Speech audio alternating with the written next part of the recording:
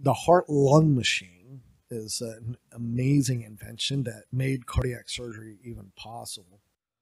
And it does what it says, heart and lung. So the heart does two things. One, it pumps, right? So it's a pump. It's a centrifugal, magnetically elevated pump that just turns the blood.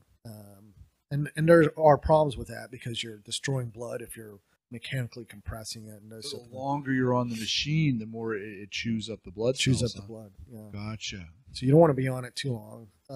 Then the other thing that is intimately associated with the heart is the lungs. So we're not able to isolate just the heart and work on the heart by itself. We have to isolate the heart and lungs. You have to keep oxygen coming into, so you have to pump the blood and keep it oxygenated. Yes. So the machine has a artificial lung that where the blood gets pushed through it, and they literally pipe oxygen through these fibers that Oh my goodness. are transferred. So you see on one end of the tube it's dark blood deoxygenated. On the other end it's bright red blood. Comes out bright red. Yeah. Wow. So that's a whole world unto itself, the heart lung machine. There's perfusionists, there's people that spend their lives Specialists, yeah. specializing just in keeping that heart lung machine going.